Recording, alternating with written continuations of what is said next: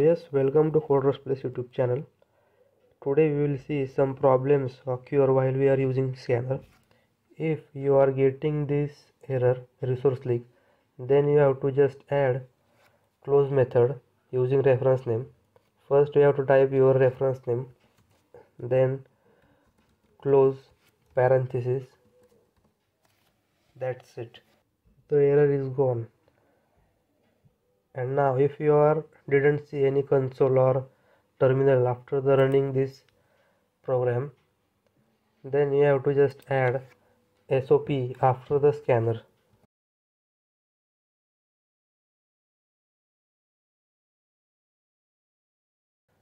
That's it. The code is working properly. Thanks for watching.